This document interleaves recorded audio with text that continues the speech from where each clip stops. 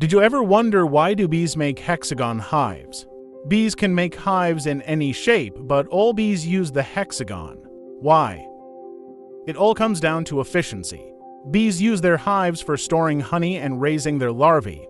First of all, baby bees called larvae curl up like little burritos inside the cells. Now, bees could make circular cells for them, but circles aren't great for saving space. Circles leave gaps, and filling those gaps would require a lot of extra wax. Wax production is no small task. Worker bees need tons of energy to produce it. Some studies say they have to eat 8 ounces of honey just to make 1 ounce of wax. That's a lot of effort. So, over millions of years, bees experimented with different shapes like triangles or squares, which don't leave gaps. But hexagons turned out to be the perfect solution. Hexagons use the least material while packing tightly together, and they're also super strong. They evenly distribute weight and stress, making the hive sturdy enough to hold honey, larvae, and bees.